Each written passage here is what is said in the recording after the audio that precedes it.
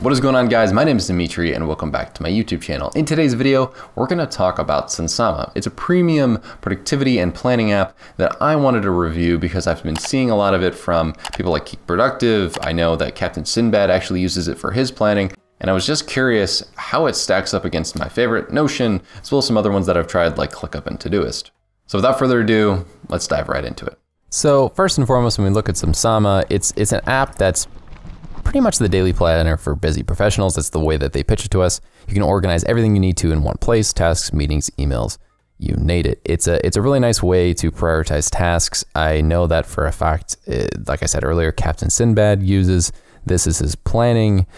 You can kind of organize things in a way where you can take tasks and put it into a calendar view. If we look at like how they pitch it for individuals, and I like the fact that it kind of mixes that calendar aspect with the task aspect, similar to what Week did, which I thought was a pretty neat productivity app.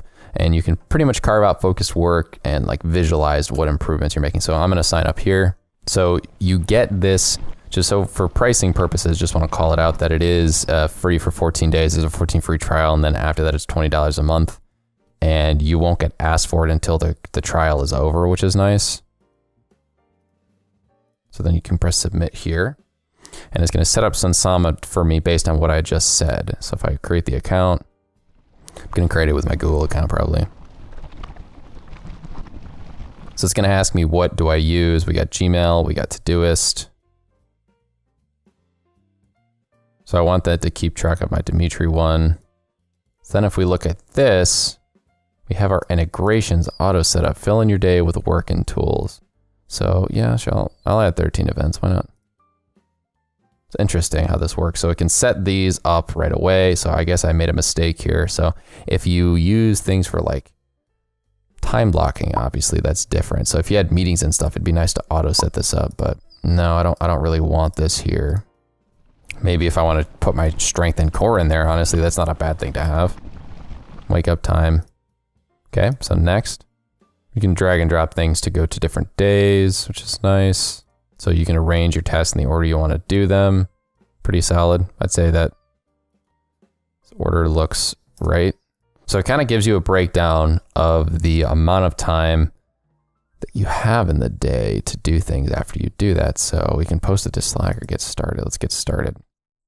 So when we look at this, interestingly enough, we can have our Google Calendar here. Really nice. I like that. I like the fact that it's set up here. I like the fact that we have tasks here. We can connect calendars. We can like show what calendars we want. Like we can have the test one show instead. That's really nice. This is a nice functionality here, honestly. The integrations here, as you can see, are the different calendars that you can have. You can have Todoist here. So if I added Todoist here, I agree to the connection. So in the inbox, there's none. But if I look at today, wow, I can have this integration. This is nice. I don't mean to fanboy, but like this is the first time I've ever like experienced using the app. I've seen it before, but it's nice that you can have everything here. You could drag stuff from there onto things. Like if we wanted to record the video today, say you wanted recurring tasks in Todoist, and you can drag these here. I'm actually not sure where that aligns, but I mean, like if you want to, that sounds like a great option to me. Or if you're getting assigned things at work, this is nice as well. So we have the next 7 days. We can look at that. We have the different projects here, different labels as well. Filters based on like the different filters that we've have set up. So the integrations here are nice. If we look at adding Gmail, so I have my important tasks in my inbox. When you're done with an email, I could mark it as read is what I'd like to do. Yeah. Finish. As you can see here, there's a bunch of the security alerts.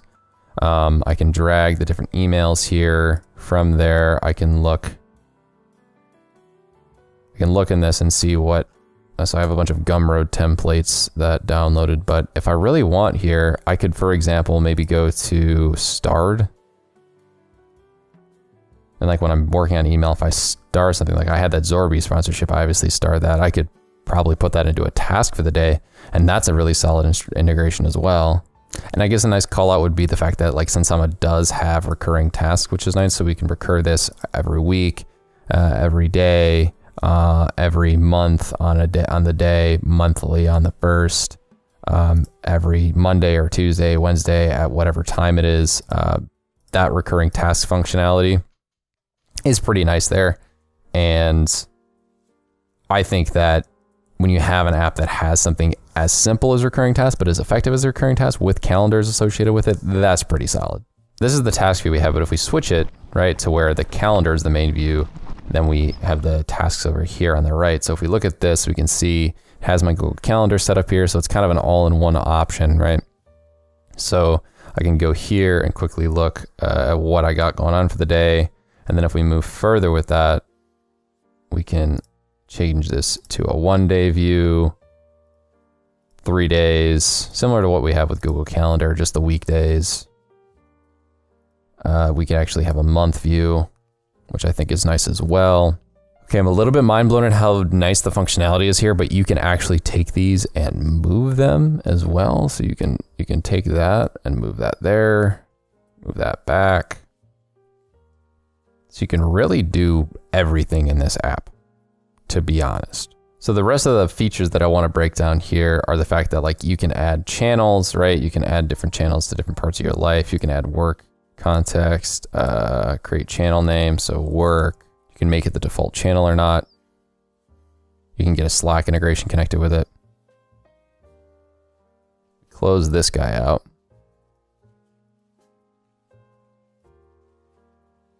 There's nothing in the work one, right?